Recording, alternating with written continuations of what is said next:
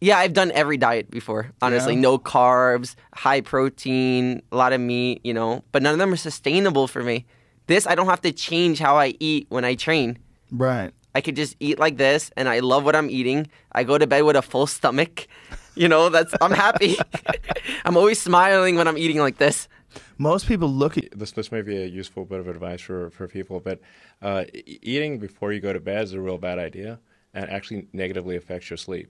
yeah. And it can actually cause heartburn that you don't even know is happening, and that subtle heartburn affects your sleep because you're horizontal and your Yeah. body's digesting. So if you want to improve the quality of your sleep and be healthier, it's do not eat right before we're going to sleep. Yeah. It's like one of the worst things you could do. I go to bed with a full stomach. I'm happy. It's like one of the worst things you could do.